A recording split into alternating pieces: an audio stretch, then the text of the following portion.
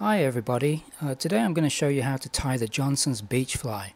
This fly is named after the man who developed it, Les Johnson, who passed away in 2017 after a really landmark career in fly fishing as both a writer and a conservationist. He published a number of really great books on coastal cutthroat trout, salmon and steelhead, and the recipe for this pattern was featured in his 2004 edition of Fly Fishing Coastal Cutthroat, which I thoroughly recommend if you can get a hold of it.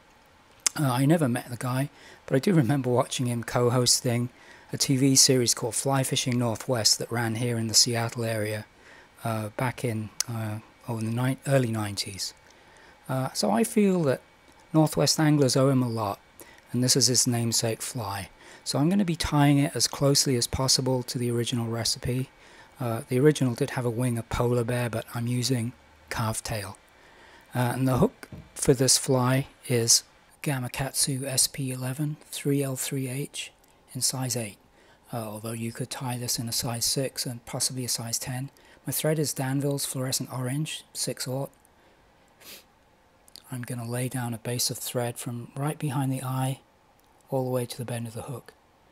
So this is an excellent fly to try on those days when pink or chartreuse or white flies or your typical bait fish imitation colors aren't attracting any attention and you need something a bit different. On some days, orange will be your most productive color. It may be to do with light intensity or sky color. Who knows?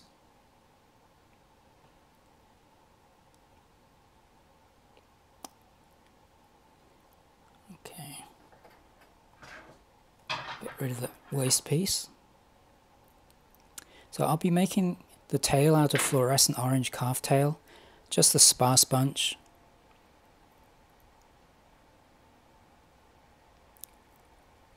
And this should be slightly shorter than the hook length, like that. I'm going to lash it along the top of the hook. Just keep it on the top.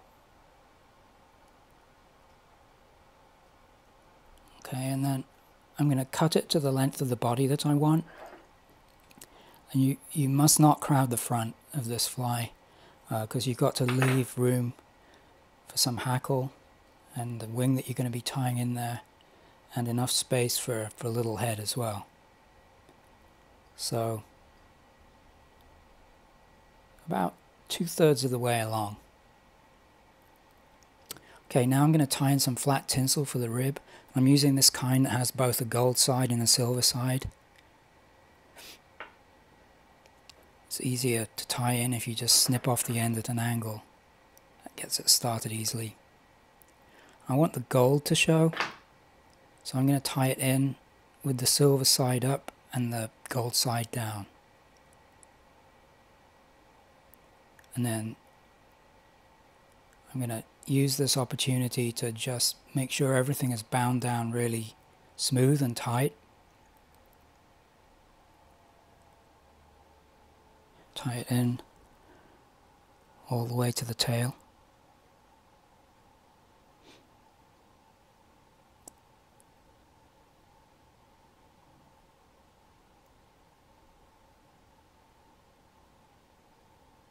That's good. Just clip that out of the way for now. There's going to be a dub body on this fly, and you could add the dubbing directly to your tying thread if you're good at that sort of thing, but I'm not. I like to apply dubbing and loop if I possibly can, and I'll spin it with my little brass spinner. I'm going to form a loop of about 6 inches right at the tie-in point for the tail, and then cross my thread to lock it in place. Then I'll wind the thread back up to the eye, and when it's there, just place it safely out of the way in the bobbin holder. So this is the dubbin I'll be using. It's UV2 Seal X from Spirit River, and the color's fluorescent orange. When I've unspun my loop here, come on, I'm gonna just lightly wax that thread.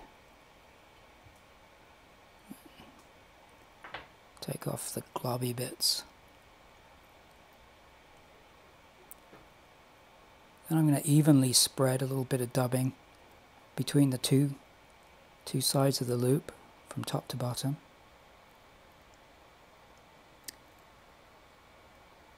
And now I'm just going to spin it to make a kind of a fuzzy chenille.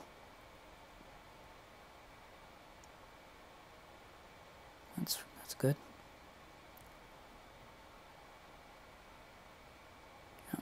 So I'm going to use the rotary vise just to tightly wind this onto the hook. And I see my thread trying to unwind itself at the eye. I should have made a half hitch to prevent that, but I think I'll be okay.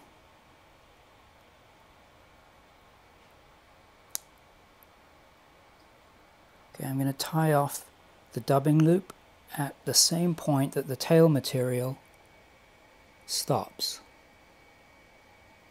2/3 of the way along.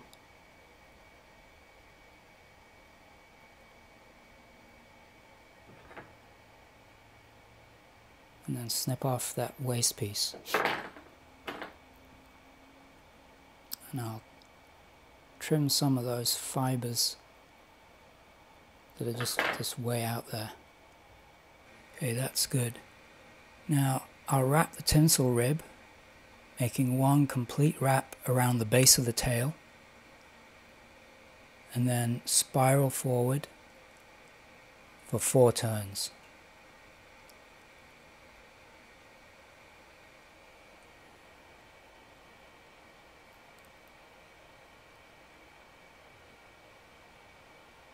Yeah. And tie that off good and tight.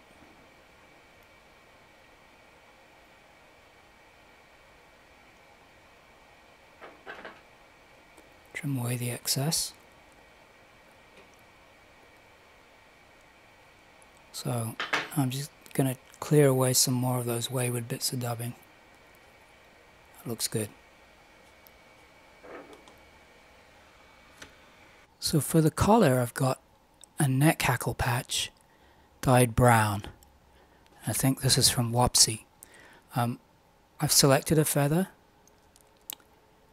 and I trimmed off the top portion, just leaving some stem to tie it in with. And I'm going to tie it down with the glossy side facing me, and then double back the stem, give that a few extra wraps for security. Trim that away. And I'm going to take 4 turns of the hackle, brushing back the fibers as I go with my left hand.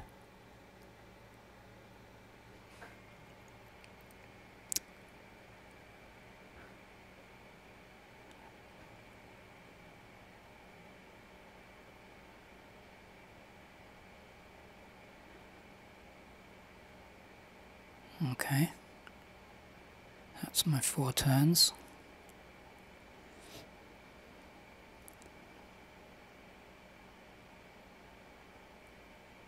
Trap that.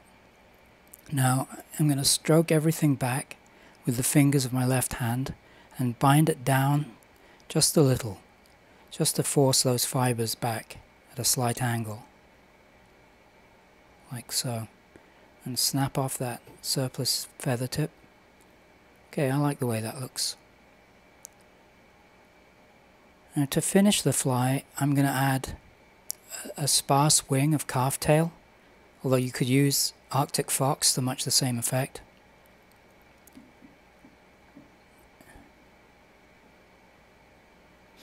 I want my wing to be the combined length of the body and the tail. And I prefer to cut the wing to length before tying it in, rather than trimming it afterwards, which usually for me results in a mess around the eye of the hook. So I'm going to take 2 loose turns for positioning, and then tighten up as I move the hair into place along the top of the shank. Keep winding. Check that it's straight. That looks fine. Then I'll continue to bind it down tightly, just to form a neat thread head.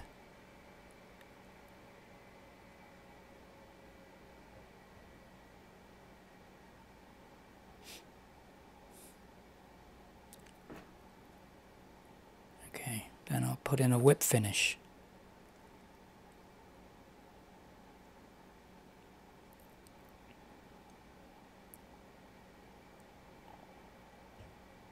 There we go, like so.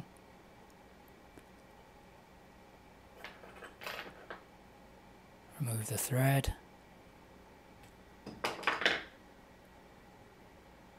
Looks good. So I'm going to apply a coat of this UV resin balloon, but you can use whatever you like.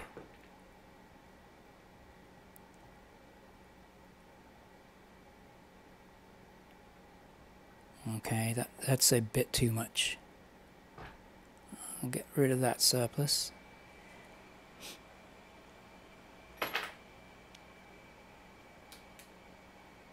Cure it.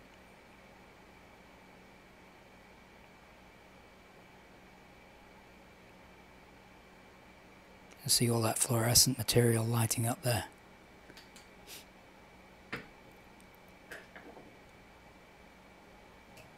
And then I'm going to just trim away that stray fiber, and there it is, Johnson's beach fly.